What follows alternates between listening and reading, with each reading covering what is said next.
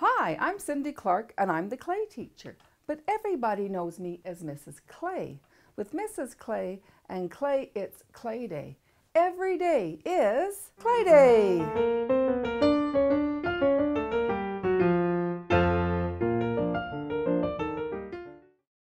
Our kit comes with enough clay to make 2 angels, but today we're just going to make 1. We have our piece of clay, we're going to roll it back and forth. Some people have problem rolling back and forth. You can just roll it forward, pick it up, and roll it forward again. If it's going flat, flat, flat, you're pushing too hard, just relax, you're making an angel. I'll probably finish decorating her dress a little bit later. The last thing I want to talk about is the attitude of your angel.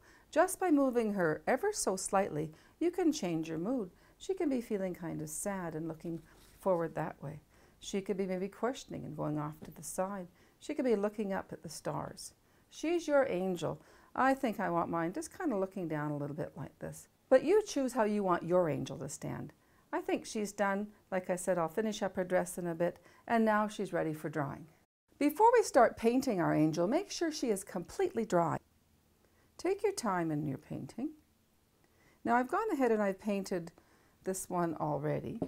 She's painted completely on the bottom and all the way up, and she's dry. Now I want to start decorating the angel. When you're doing the angel, I'm only going to use 2 colors. It's best to let the texture work as decoration and not try to go overboard and paint her hair and her hands and all that. Just leave her white, and I'm going to decorate with the gold and paint her wings gold. Often if you're decorating, less is more. It's going to take me a few minutes to paint her wings and her halo. I do want to do a nice job. When I'm finished painting the wings and the halo, we're going to come back and we're going to seal the angel. My angel is now painted and decorated the way I like. You might want to give your angel more than 1 coat of paint to get the color that you want, but I like what she looks like, and now I want to seal her. In order to seal her, we have the sealant. We're going to paint the sealant on just like we did the white paint, starting at the bottom and painting the bottom, and then the bottom is completely covered with the sealant. You'll want to paint up the sides.